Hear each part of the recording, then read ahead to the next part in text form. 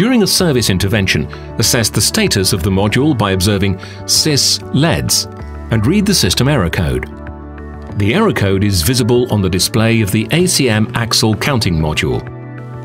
After checking the meaning of the error code, proceed with the fault removal. In the presented case, it is recommended to restart the ASM module.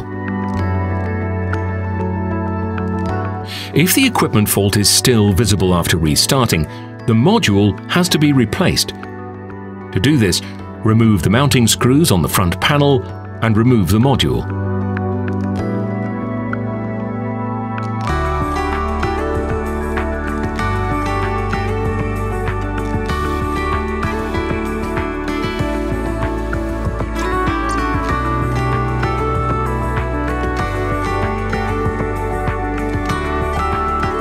Configure the new module identically as the previous one, using the switches located on the module for this purpose.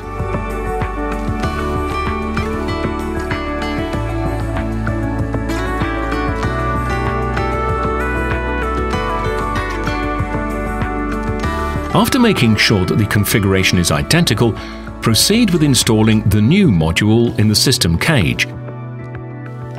The installation of the ASM module involves slipping it into cage guides and slightly pressing it down and then tightening the mounting screws on the front panel. The installed module has to be restarted. Also, restart the cooperating ACM axle counting module. Assess the status of Uni-AC system modules. If the operating status is correct, carry out the resetting. The resetting procedure may vary depending on the configuration and require the axle passage through the reset section. After successful resetting, the module shows the section is free.